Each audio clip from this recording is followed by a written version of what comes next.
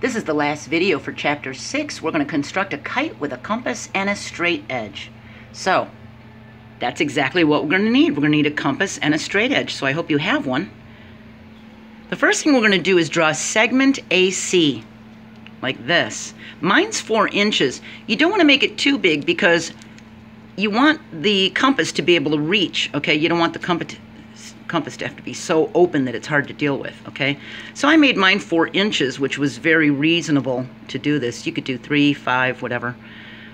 Then the next thing we do is construct line L, this black line, as a perpendicular bisector of segment AC. If you don't remember how to do that, we take our compass and we make it about 2/3 the length of AC, and we put it on point A and we make an arc.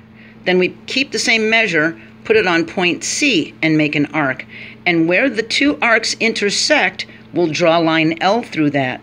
And kind of make it a little bit long on the bottom if you want this to be the longer side of the kite, okay? And we label the intersection as X right there, okay? So you can just use a ruler to draw your line L, okay? The next thing we're going to do is we're going to draw a point B somewhere above AC. I put mine here above this intersection, but you could even put it here if you wanted to. Just as long as it's somewhere above AC. Then we're going to draw AB and CB.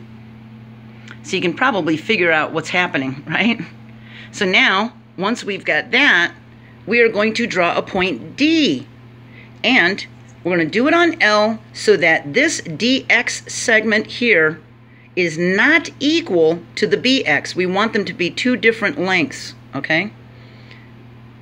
Then we draw AD and CD, and we've constructed a kite, ABCD, all right?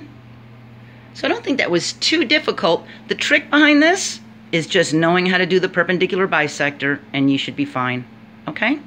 You put a couple points on that line, and connect them, and you've got your kite, all right?